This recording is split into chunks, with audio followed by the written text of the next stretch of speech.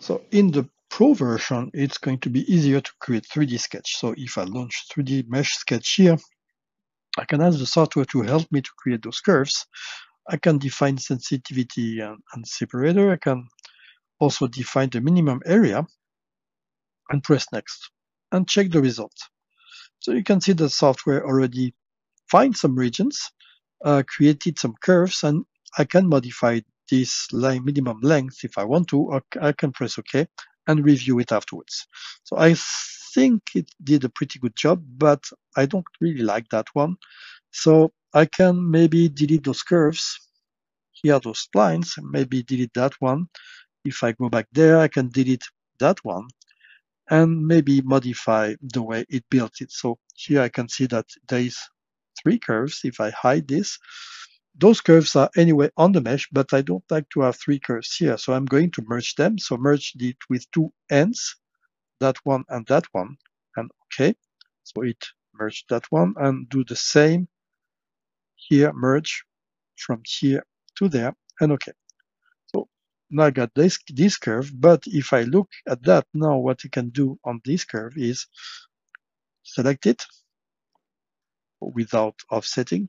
So select that curve and tell the software I don't want to have that many control points. Maybe I want to have, well, I forgot to merge it. Okay, I need to merge it. So merge that one and press OK. Okay. Now I can select that curve. So you see there's a lot of control points there.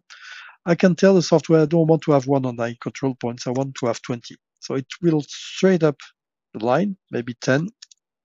Okay, so now it's simpler. And I may now connect that curve to this endpoint. So I'm going to put back those endpoints in the right position. I can redefine, of course, my line. And I will make a spline from that endpoint to that curve here and do the same from that endpoint to that curve. Okay. If I really want to have something good, I could split also at intersection point that curve, that one, okay, and also do the same, split that curve to that one to have a nice definition. And you see that it's splitted and I have no more blue curves. And again, I could also create a line, a spline from here to there and define myself the number of control points. Anyway, at the end, the software resampled it in order to be within the tolerance. So when you have those curves, you can modify it and maybe create a 4-side patches all the time. So I got different patches here. Maybe I can create other curves from here, this end to that end, maybe from here to there, and create different patches. After that, you can maybe ask the software maybe to split or to create panels on that to create curved patch network on this if you want to. So let's continue here. Looks okay. Maybe I will create a curve from here to there.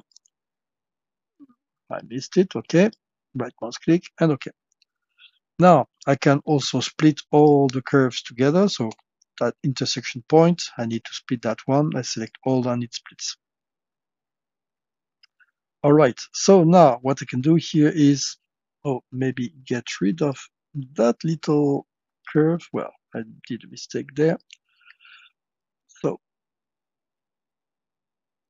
So then here I got a lot of curves and I can now modify it and create a patch network. So create patch network, auto estimate, and the software will try to find it for you. And divide those areas in little pieces in order to create auto surface. So you can see it's not that bad. It's quite smooth. Maybe here you can see that this panel can be better than that. So I can maybe shuffle it. So I will just select that panel. Here I can see that it could be better. I just need to check if the corners are well defined. So not really. So I will define my 4 corners, 1, 2, 3, and 4. And it says 6 by 4. It would be better 6 by 6. So I will add or remove 2 patches here. And it will go 6 by 6, and I can apply, and it intersects automatically that one, so it modified it, and maybe that one has been modified also, and I can modify that like that if I want to, if I can modify the shape on every single panel. Then here I can extract control lines and create auto surface on that if I want to. So if I go on next step and exit, I can here go back to exact surfacing and fit surface patch to get the surface model from that. Another way of using 3D Sketch is to extract some features and by unrolling and re-rolling the curves. So here I got a cam. I need to unroll this part and re-roll this part. So to do that, I will just right mouse click here and get a point where it should split. So I will just create a point right there. Okay. Then from that point, I will create a real point. So here from that entity. Okay. And I will unroll that model. So unroll as we've seen before, polygon unroll. The scan, unroll the target is that one. The axis is Y. And the point is there. And okay, so the software unrolls the model.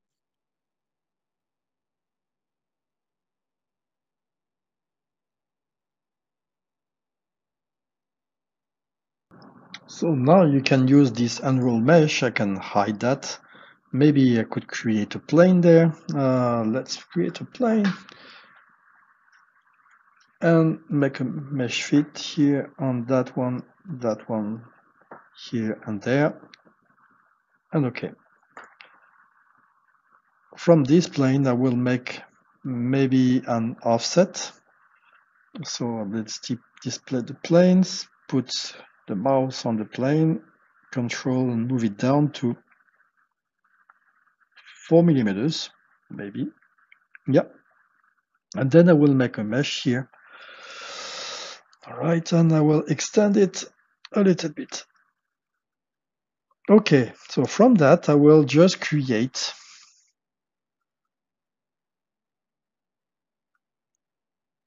some curves, some auto sketch, make all the curves but that one and that one.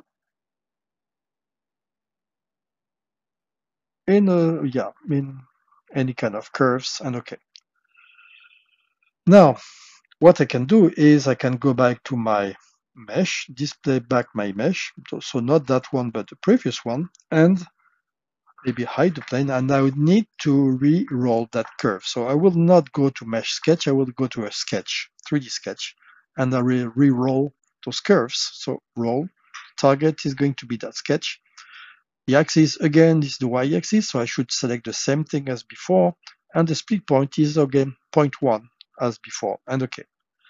And now the software re-rolled all the curves.